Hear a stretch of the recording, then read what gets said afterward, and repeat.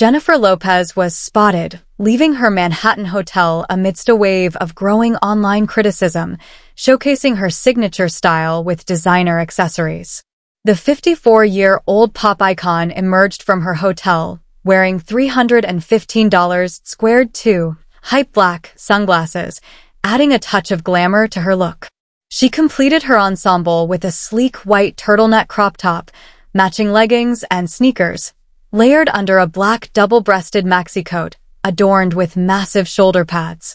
Carrying an Hermès Birkin bag, valued between $5,000 and $500,000, Jennifer exuded luxury as she stepped out onto the streets of New York City. Currently, Jennifer is immersed in producing and starring in Bill Condon's big-screen remake of Kiss of the Spider-Woman, which is scheduled to film through May in New Jersey. Despite her busy schedule, Jennifer has been facing significant backlash online, with criticism directed towards her perceived lack of relatability and involvement in vanity projects. Recently, Jennifer's music career has been met with scrutiny, particularly regarding alleged poor ticket sales for her This Is Me Now, the tour and rebranding to the Greatest Hits Tour. Additionally, comments on her social media posts have highlighted her association with ex-boyfriends, her Bronx roots, and her singing abilities.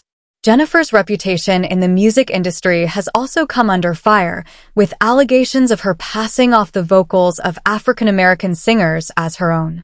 Despite these controversies, Jennifer continues to maintain a strong presence in the entertainment industry. Fans can anticipate Jennifer's upcoming role as brilliant but misanthropic data analyst Atlas Shepard in Brad Peyton's movie Atlas, set to premiere on Netflix on May 24th.